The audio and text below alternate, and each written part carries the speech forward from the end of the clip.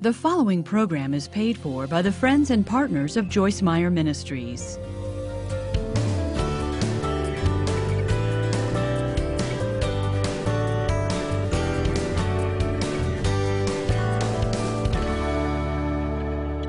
Christ is the anointed one, and He is the anointing. The Holy Spirit anoints us with the presence of God. There's nothing more valuable than the presence of God in your life. The word anoint means to smear or to rub all over with. And so I love that we're anointed with the Holy Spirit, because really what that means is that we are just rubbed in and smeared all over with the Holy Ghost. Woo-hoo. Amen. You know, I put a little perfume on me before I left tonight, and so that's got a little smell, and if I walk by you, you might go, you know, but when you're anointed with the Holy Spirit, woo, when you're anointed with the Holy Spirit, there's something about you that's different. And the stronger that anointing is, the more people notice that there's something different about you, but they don't maybe know what it is. It doesn't mean that you act weird or you get super religious or you float around on a cloud. It just means that something is different about you. People can kind of tell. You got some character. You got some honesty. You're one of those people that keep your word. And you know what happens when you're anointed? You begin to see radical favor in your life. I mean, God begins to open doors for you that you could not possibly open yourself. Now, in one way, the anointing is a free gift from God that comes by His grace and mercy. But in another way, there is a price to pay for that anointing. So maybe I could explain it to you like this.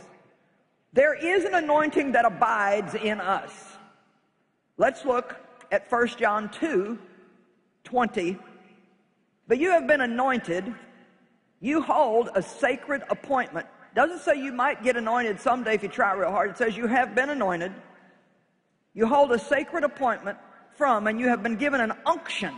I like that word, unction. That's like a Holy Ghost oomph. Everybody in the building just go. It's kind of just that. Don't know how to explain it, but there it is. So you have been given an unction from the Holy One, and you all know the truth, or you know all things. Let's look at verse 27.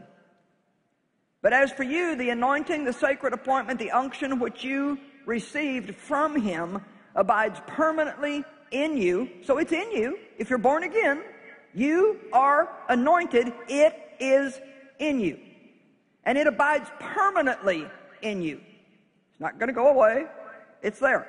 So then you have no need that anyone should instruct you, but just as His anointing teaches you concerning everything and is true and is not false, you must abide in, live in, never depart from Him, being rooted in Him, knit to Him, just as His anointing has taught you to do.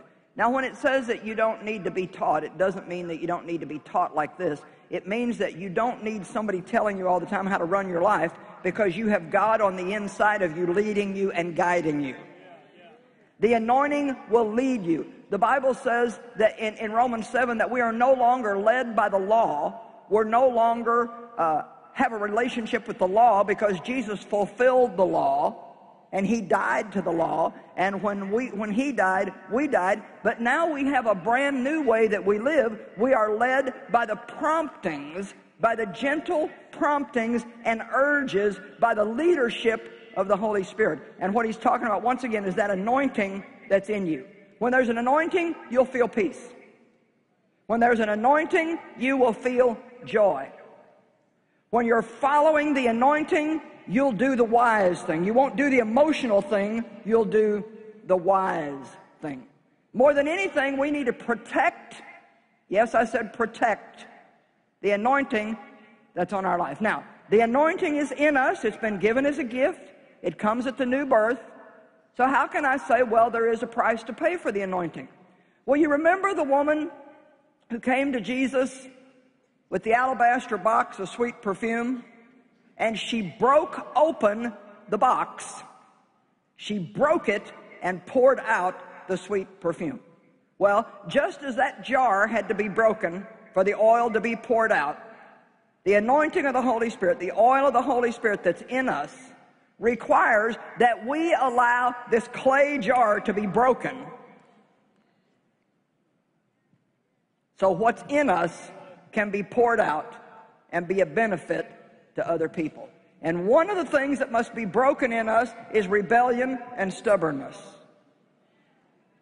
and independence and pride and probably 300 or 400 other things. How many of you understand what I'm saying? That whatever is in us, whatever's in me doesn't do you any good if God can't get it from in me to you. And the vehicle that carries it is my soul. It's my mind, my will, my emotions. We don't have a spirit problem if we're born again. We've got a soul problem. It's what the Apostle Paul called carnality. And that word actually means a carnal Christian follows animal impulses. Paul put it like this. He said, you follow ordinary impulses. Follow your own thoughts, your own mind, your own will, the crowd. Just kind of do what you want to. Do you know how many people there are that march off to church every Sunday and spend the whole rest of their life doing exactly what they want to do? Millions. It's sad. It's sad indeed. But we don't have to be like that. And thankfully, with all the word that's available to so many people today, people are learning every single day the importance of growing up, maturing in Christ, and being what God wants them to be. So we have an anointing, and we need to learn not to dare try to do anything without that anointing. Saul had to be anointed before he could be king. And the Bible says about him that when the Spirit of God came on him, he was turned into another man. Do you know when the Spirit of God comes on you, you can be completely turned in to something that will absolutely shock and amaze not only everybody else, but you. Just amaze you. The things that God will anoint or enable you or equip you to do. If the word anoint sounds too spiritual for you, it just means enablement. It means equipment. It's a gifting that comes to you to be able to do something that you don't naturally know how to do. It's the greatest thing in the world to watch God use you or to use somebody else that you know full well does not have the ability to do what they're doing in the natural. It's beautiful. And by the way, we're not just anointed for spiritual things. Now please listen to me. We're not just anointed to preach. We're not just anointed to lead worship. We're not just anointed as evangelists. You have to have an anointing for anything that you do in life. You better cry out to God for an anointing to be a parent. You better cry out to God for an anointing to be a husband or a wife. You cry out to God if you have a business. You better have an anointed business if you want that business to succeed. So there's an anointing for everything. God anoints people for business. He anoints people for organization. He anoints people for helps. I mean, there are some people that they're so anointed for helps. I mean, all they want to do is help somebody. Well, I'm anointed to tell other people what to do. I love to tell everybody else what to do. Joking, I'm only joking.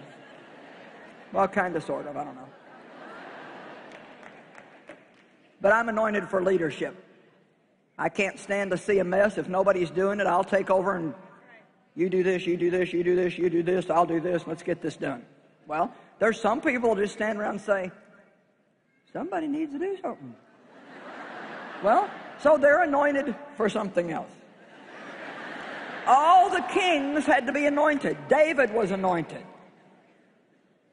Saul was anointed. Saul lost his anointing, but David didn't lose his. We read this morning about how Saul disobeyed God. He thought he obeyed God, but he didn't really obey God. He gave a sacrifice instead of the true offering that God asked him to give. God told him to kill the Amalekites and everything there, the sheep, the oxen, the men, the women, the babies, everything. Well, he just like couldn't wrap his head around that. There was a lot of good stuff there, so he decided to just keep the good stuff and get rid of the bad stuff. And then he tried to tell God that he had done what he said that he had done. Then he went out and was so proud of himself that he built a monument to himself. And God said, I regret making you king. Well, then he anointed David to be king.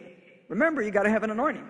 Well, then he put David in Saul's house, and Saul spent the next, I don't know how many years, throwing spears at David, trying to kill him. When he lost the anointing on his life, or when that anointing was blocked and he was no longer able to use it, he just went basically totally wacko.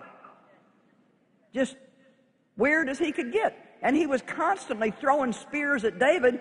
David kept his anointing, however, because no matter how many spears Saul threw at him, he never learned how to throw spears back. Come on, where are you guys at? I said he never learned how to throw spears back. Some of you need to give up spear throwing. When somebody throws a spear at you, and you know what I'm talking about, when somebody hurts you, when somebody talks about you, when somebody doesn't treat you right, you need to not give them what they've given you. You need to treat them the way Jesus tells you to treat them. Well, that's hard. No, that's obedience. No, that's not hard. That's obedience. And that's what breaks the alabaster box, because it's not easy for our flesh. That breaks open that alabaster box, and then that anointing can be poured out that is in you. Well, in the book of John, we're taught that the Holy Spirit has taken up residency within us. God has anointed you and me. He's enabled us and equipped us for His purposes. The Bible says that His anointing abides within us. Ginger's here with some questions from our viewing audience. Ginger? Well, Joyce, you've been talking about the importance of obedience and the anointing, but first let's just clarify a little bit, because you said it's important for us to realize that we are not earning the anointing with our obedience. So what role does obedience play? Well, obedience equals power. I mean, the anointing equals power, I'm sorry. And anytime that there's power available, you want it to be in the hands of right people. I always like to use the example that I might, we had a son that we bought a car for him when he was still like 15 years old. But we didn't give him the car until he had driving lessons and he passed his driver's test, and his dad went out with him several times. And even then, he would only get to drive at certain places and certain times of the day. So that was the authority and the power to use that automobile was released to him a little bit at a time, as we knew that he was capable of handling it. And so God has anointed all of us, and that plays out in many different ways in our life. It's the abilities we have, it's the talents we have, the gifts that we have. It's the enabling power of the Holy Ghost to help us do whatever we need to do. And it comes down to power. You know, it's the power for us to be very victorious in life, and even to be used powerfully in the kingdom of God. But even though that power is in us, it's released through us as God sees that we're able to handle that. Another example that I like to use is if you think of a fruit tree. If you see a tree that's heavily laden with fruit, with apples, orange, or peaches, whatever, if that tree does not have deep roots, then the first storm or even really good-sized wind that comes along, it's going to blow it over. But if it's deeply rooted, then that won't happen.